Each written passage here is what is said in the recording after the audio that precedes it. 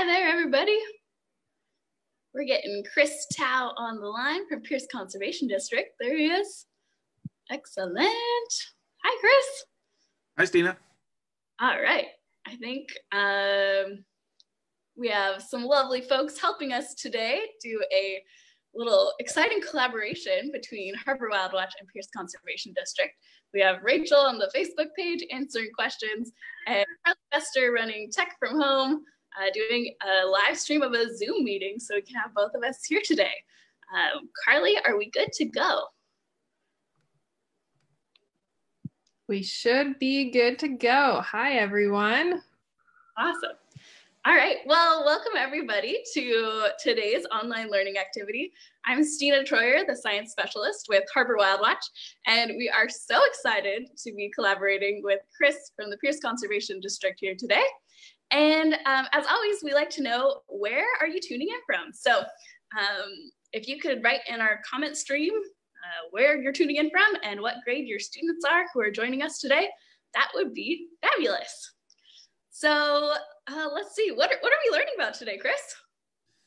Today, we're going to be looking at macroinvertebrates, which are creatures that live in streams and rivers and ponds. And so we're going to be seeing some of them live and up close that you collected and learning about why they're important, like why we dug them out today and why we're going to be looking at them. Awesome. So I know with streams, we can do a lot of different things to test water quality. We could make this a lesson on chemistry, but it's kind of hard to get all the equipment to those of you at home in your living rooms. So while we'd love to take the temperature of the creek with you, maybe look at the turbidity, which is like the amount of stuff in the water. Is it cloudy? Is it clear? We could look at the pH or the acidity or basicness of our creek. We could look at nitrates or how much nutrients are in the water. We could do all sorts of chemistry tests. But as Chris mentioned, today we're going to be looking at the macroinvertebrates. And that means basically macro is things you can see with your naked eye. So you don't need a microscope. We're not calling them microinvertebrates, macroinvertebrates. And invertebrate means animals with no backbone. So pretty much big bugs you can see. Would you agree with that, Chris? I would very much agree with that. You're very right. So they're going to be things like insects and worms and crustaceans, all sorts of different things in this category. Awesome. So today, I popped over to Donkey Creek here in Gig Harbor, Washington, and I went out and collected some different macroinvertebrates. Some of them were swimming, some of them were stuck to rocks, and today we get to make some predictions about what these macroinvertebrates are going to tell us for the health of this particular stream that we see today. I know we have some critter cards shared online, so you're welcome to get those out. Feel free to do some drawings of some of the things that you see today. And of course, as a good scientist, make a prediction about what these macroinvertebrates can tell us about the health of a stream. So Chris, I'm wondering if can you explain a little bit more about how we can use macroinvertebrates as a way to tell if a creek is healthy or not? Yeah, definitely. So they are an indicator of stream health, which means they can tell us how clean or how polluted the water is. And that's because they're categorized into different pollution tolerance levels. So some can tolerate water when it gets dirty or low oxygen levels, and some can't. They're sensitive to pollution, so they need really high oxygen levels and clean water. So if we can identify the macroinvertebrates and figure out which pollution category they're in, we can collect that data and see what it tells us about the health of the stream. We want to find more of the sensitive ones and fewer of the tolerant ones. So in this stream, we'll see if we're finding more of one kind or the other. Awesome. That sounds like a plan. So what I've done today is, first I took most of this stuff from a nice bucket. I went out with a net and just kind of collected some things that were in the water and then started sorting them out for ease of viewing, and hopefully we'll get a nice good look with my phone. But I noticed we have this little guy crawling over here on the edge of the tank. Do you have any idea what that could be? Yeah, looking at that one, that looks like it's a black fly larva. And the way I've heard this one described is that it looks like a bowling pin. So up close, does that kind of look like a bowling pin to you? Ooh, yeah, I definitely can get a better look at it than you can with my phone. But I noticed it looks like it has like a suction cup kind of butt and then it's waving around in the water. Maybe, I think it might be saying hi to you. Or maybe it's saying hi to everybody else who's tuning in. Everybody wave at the black fly larva. Cool. Oh, look, it's inching around. Yeah, that's so nice. Where does the black fly larva fall as an indicator for stream health?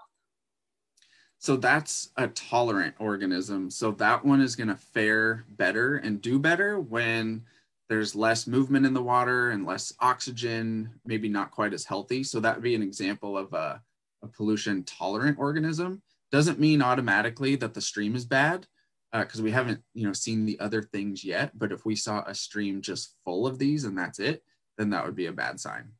I was about to say, uh-oh, and be worried for the health of Donkey Creek here, but it sounds like we're gonna have to keep investigating and making some more observations. All right, let's see. What else have we got here? How about this one over here? Yeah, so I don't see any legs on that one. Is that missing any legs? Yeah, kind of looks like it's very worm-like, kind of squiggling around. Hopefully you can see that wiggle between all the little, looks like there's some sand in this one as well, but would this be an aquatic worm? Yeah, that looks like an aquatic worm to me. So kind of like the worms you would see crawling around your garden or in the dirt. There's an aquatic version too. So that's what that one looks like to me. And that one again is a pollution tolerant organism. So in that same category as the black fly larva we just saw. Interesting. Now I noticed a little movement over here caught my eye. We have some little fish that we found in the creek today. It looks like, I think I have a pair of sculpin. How do sculpin rate as a indicator of good water quality in a stream? Sculpin, they're in the middle, so they're somewhat tolerant. So they can handle a little bit more pollution than some of the sensitive ones that I hope we'll get to. So we're starting to get a little bit better. Hopefully we see more in that category and the sensitive category. Excellent. I really like how well this sculpin just blends in with this creek material. I also know a lot of sculpin are saltwater species, and that might be a good clue that Donkey Creek connects out to the estuary. So here's another one in the corner. If anybody decides to draw a picture of this cute little sculpin, maybe you can send that our way. Let's see if we can, oops. Where are we going? Hard to see. Okay, I was able to get a couple other creatures out of this bin, and hopefully we can make some observations about them, but let's start with some of these rocks. I noticed these rocks, it looks like there's other rocks, glued to them. Kind of like here, it's like some leafy, rocky sort of material. Let me get a good, sorry about that. There we go. Maybe I can find another example on this other rock. Yeah. I would guess they kind of look like stones glued together, which reminds me of the caddisfly. Do you think that could be a caddisfly casing? Yeah. When you talk about rocks or sand or sometimes even blades of grass stuck together, that's a good sign that it's a caddisfly larva, which I think personally is one of my favorite macroinvertebrates because they make such cool cases out of the stream bed materials. And so they actually build themselves a home and use that for protection from predators or from the stream current. But caddisflies are definitely one of my favorites to find. Cool. Where's my finger? There's kind of that rock casing. I don't know if you can see that. Yeah, that's a pretty clever way. I wonder if people at home are being clever like the caddisfly and making up their own little versions of forts using the things around their house. I also peeked over here. Looks like there's a little squiggly guy. It's kind of, the glare is tricky. Ooh. What do you think that is? That's a good question. But I definitely notice how these are, like you saw the black fly larva earlier, they're really good at clinging and sticking to things. Because imagine being in a fast moving stream or river, they have to attach themselves, otherwise they're going to get washed away. So a lot of these will have strategies to suction themselves or little claws to cling on to rocks and logs and stuff. So that's like that's what that one is doing. Nice. I just caught this little friend using a pipette. I'm going to stick it in a nice little hole here. There we go. There we go. Give it a little more water. Oops, wrong one. I noticed this one has a nice little, sorry, this is, which hole did I put it in?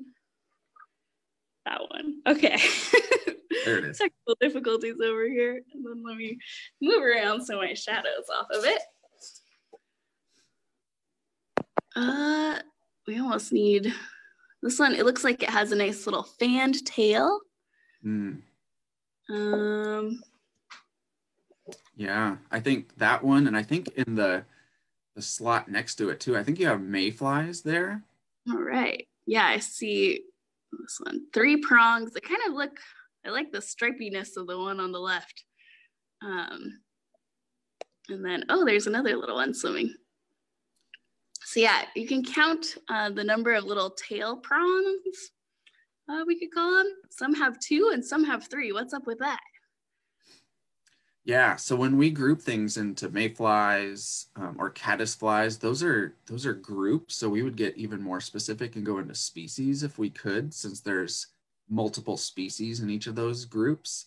And so they have different features that might help us tell them apart, like how their tails look, how their bodies are colored, or sometimes where their gills are. You know, you were talking about putting more water in the bucket there, because these have, especially mayflies, have gills on the sides of their abdomen. And so if you look really close, they might start moving those gills to get more circulation, so that way they can get oxygen into their bodies, because this water isn't moving that much right now. And so they might take it upon themselves to help get more oxygen into their body. You can give them another little squirt here. You notice this over in this one, there's a pretty active little guy with 3 little tail fronds who's swimming up and down. There's also this one over here. Where's my finger? I noticed this one very clearly has the 2 prongs. So the stonefly, I think, has the 2, whereas this one over here has 3. So 2 nice examples of that, and then a nice caddisfly right in the middle. So since we're seeing a lot of these, what would that help us make a prediction about the health of Donkey Creek here? That's definitely a good sign to see more of those, because both mayflies and stoneflies, as well as the caddisfly we're looking at, those are all sensitive organisms. So they prefer really clean water with lots of oxygen and lots of vegetation, leaves in the stream. So that would suggest, you know, there's trees and plants along it to give it shade and also a food source. So this is kind of suggesting that we're looking at a healthier stream as we're seeing more and more of these organisms. Awesome. I know as someone who has lots of friends who like to go fishing, it sounds like fishermen like to use ties that mimic mayflies. They have a very short lifespan. They only live 24 hours in their adult phase, and they're very tasty to fish. Of course, I know the little nymphs or the aquatic larvae, they can survive for a long time in the water. So more like, I don't know, it's like years. Years, 3 years or more. Adult phase. Yeah, so we're basically looking at babies or teenagers right now of these insect larvae. So like you were saying, they're going to hatch into adults at some point if they're lucky. And that's why you're saying people who fly fish use them as lures to make it look like a fly is landing on top of the water. So a fish, maybe even a salmon, because these are really preferred food source for salmon, juvenile salmon especially. They're going to be a really important food source as juvenile salmon make their way from the creeks and rivers out to Puget Sound and eventually the ocean. Nice. The kind of that life cycle reminds me of another animal where they're having the babies in the aquatic habitat, so in the water, and then the adults are on land. I wonder if in the comments, can anybody think of another animal that has a similar life cycle? Ribbit. You may have guessed a frog. Good hint. I know, Chris, what does a caddisfly sound like? Do they make any noises? I can't think of any noises that I've. This was just my opportunity to make you make some funny sounds online. Yeah, I would like to venture a guess, but I just don't know where to start for sure. Yeah, I definitely noticed when I was collecting, there was a lot of stuff living on the rocks as well as like woody debris. At this point, I think I've disturbed them enough that, oh, there's one. Very tiny, crawling around. You kind of see it moving. It looks like it has 2 prongs, so that would be a stonefly. But it seemed like they liked that woody debris to hang out on.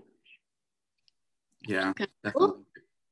Gonna have their food source and also something to cling to. Yeah.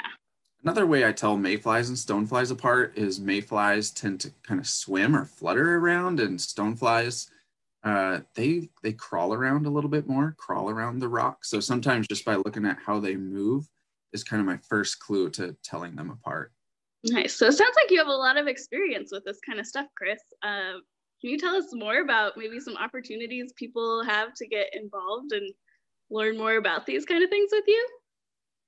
Yeah, well, I work at the Conservation District, and so we work to protect water quality and water resources around Pierce County. So a big way to get involved is to volunteer for stream habitat projects. So on weekends, often we'll have plantings where volunteers can come out and put trees and native plants along these streams. Because like we were saying earlier, we need to keep water temperatures cool, and we need woody debris in the streams. And so restoring a stream that may not have much shade and not much buffer or plants around it is a great way to kind of help make a difference and improve the habitats for these macroinvertebrates. And then, of course, the salmon, who we all really care about, and getting our salmon numbers back up. So volunteer plantings are a great way to get involved. We also recruit volunteers to water monitoring. So you were talking about testing the chemical quality of streams earlier. We'll have volunteers go out and collect that data. And so we'll kind of have a picture of how streams are doing and if they're in trouble or not. So we just want to get people involved and learn more about it. And then actually, put that learning into action and improving some of the habitats around us. Awesome. Where could I find more information about that, Chris? So we're active on Facebook right now. We are trying to put out resources, especially learning resources, since families are home right now and looking for activities and projects and more information about these things. So we're posting, home projects and online learning resources to get people looking at them. And then, once things kind of return a little bit more back to how they were, our Facebook page and our website are going to have all those events and workshops posted so people can find one that works for them. Awesome. That is super exciting. Well, I definitely think we got to see quite a lot of pretty amazing creatures today. I know I plan on taking them all back to Donkey Creek. So can we make any firm or conclusions about the health of Donkey Creek, or what would be some more information we'd need to make that statement that Donkey Creek is indeed healthy? Yeah, so to be, a scientifically accurate result, we would need to count 500 of these organisms. 500? Oh my gosh. Yeah, you might have to keep going the rest of the day, but let us know what you find. Oh boy, it sounds like I'm going to be pretty busy here.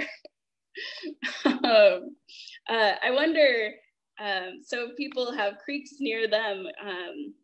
Is this something that you could observe in your own creek, or how could somebody go about seeing if their creek is healthy? Yeah, so a lot of streams, especially in Pierce County, actually receive a grade. And so if you look up Pierce County report card, there's years going back of the grades of different streams, so you can see how healthy your local stream is. And then, like you mentioned, you can just take a visit to your local creek or pond or lake, and just by observing up close, you might start to see some of these. And the more you learn which ones are which, the better idea you have of how clean or how polluted that water might be. Awesome. That is some pretty exciting stuff today. I know we're going to continue doing our best to answer more questions or comments in the Facebook thread. If we don't get back to you, feel free to shoot us a message. I'm sure we can help plug you in, get you involved with kind of like a stream team, making sure these places are happy and healthy. And definitely want to thank you, Chris, a lot for joining us today. It definitely makes these adventures more fun when you can add some experts on stream ecology to the mix. There's lots to learn, even just in these tiny little buckets here. It'd be pretty exciting to go out to the creek and see this stuff firsthand. So we definitely look forward to doing that, hopefully in the near future. But for all of you staying home and staying safe, that is definitely appreciated during this time. And we're excited to continue offering free online workshops that you can tune into every week. That's on Thursdays and Mondays with Harbor WildWatch. And Chris, we look forward to doing some more of this awesome, cool collaborating with you. Yeah, thanks for having me. I had fun. Yeah, and anything else you want to say for Pierce Conservation District? Yeah, just check us out. You know, when the time comes to start getting out again and you feel like you want to burn some energy, planting some trees or working on some pollution prevention projects, I'm sure we can find something for you. Cool. Well, thank you again, Chris, and thanks for all of you who tuned in. We are so delighted to be a resource for you during this time. And I know as Harbor WildWatch continues to do online education, you're welcome to check that out. We appreciate you following us on Facebook or Instagram, all that social media good stuff. Shoot us a like, tag, give us some questions. We love answering questions. And of course, it's not required, but if you feel inspired, we definitely appreciate donations through our Harbor WildWatch website. And we just look forward to continue offering fun opportunities for you to learn and have fun. So with that, I think that's a wrap. So thanks, everybody. Bye. Bye.